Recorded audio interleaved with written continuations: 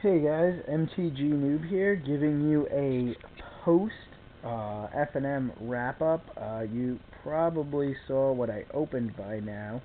I'm going to show you the deck I played. Excuse me, you can see some of my floor, so you can get a little bit more light.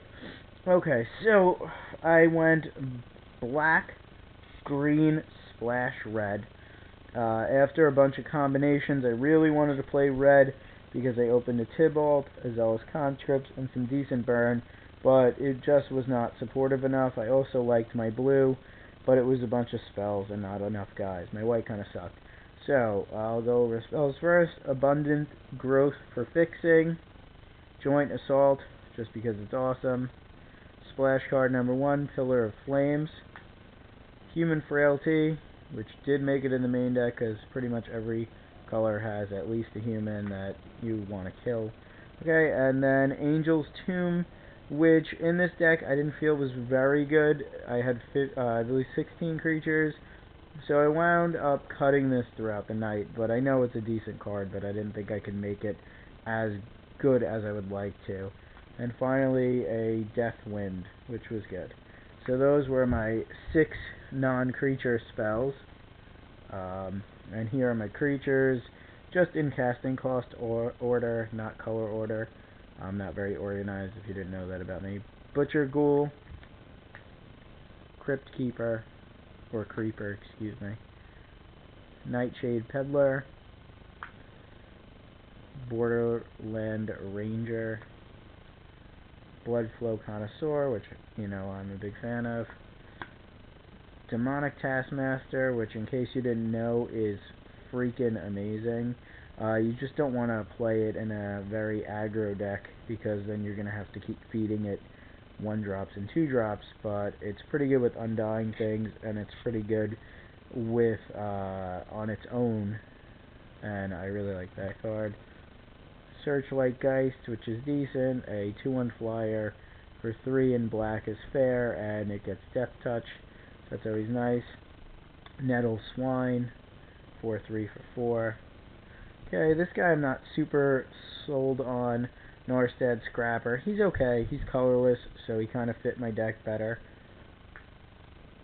U-Spirit, who I definitely like, especially if you soulbound him or soulbind him with somebody. Marrow Bats, which is a decent blocker if you're able to keep your life sustainable. Renegade Demon.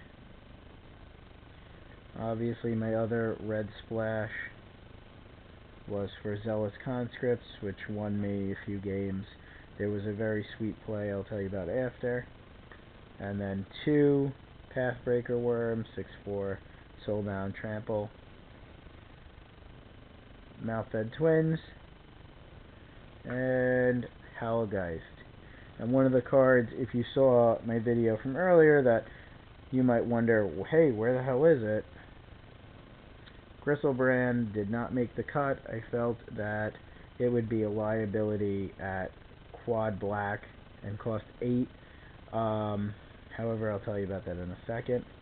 Okay, so the sweet play was my opponent had his own Malfed Twins, and he had the 3/1 enchantment that gives lifelink if you have 1 creature. So I had this in play, a bunch of dudes, and I ended up stealing his Malfed Twins, and then after combat swinging in, and then just sacking it to my Bloodflow Connoisseur, and ending up with his Malfed Twins dead and my 2/2 zombies, 2 of them. Okay, and then I ended up going 3/1. I had a first round bye, which was nice because I got there a little bit late, and I was able to toy with my deck a little bit more. And another thing is I got crushed by a green red deck that had you know, the giant 4/4 Wolfier guy and just a lot of good soulbound creatures. But when everything was said and done, I ended up making and playing a deck that I thought might be good with Gristlebrand. So I'll show you that now. I had it in order, but it's going to be a little bit out of order. So obviously it played Gristlebrand, and if it stuck and didn't get killed, it would win. It was blue-black, so I basically kept all of the black from before. So I'm just relaying these cards back out for you to see. And I did add Grave Exchange, which I'm not super sold on. I think it's okay. And then for the blue, I had Latch Seeker, 2 of the Galvanic Alchemist, Mist Raven, Griff Vanguard, and then a bunch of spells. Ghostly Flicker, Crippling Chill, Amass the Components, 3 Vanishment, which is why I really wanted to play blue. And I'm pretty sure I played this bum. But I played one game against a really good player, and I was down to 2 life, or 1 life, and I stuck Gristlebrand, and then I got an attack with it, and, you know, the game is over. And the next game I just stalled out with a bunch of banishments, kind of, in a sense, time-walking him till I landed Gristlebrand, and he couldn't deal with it.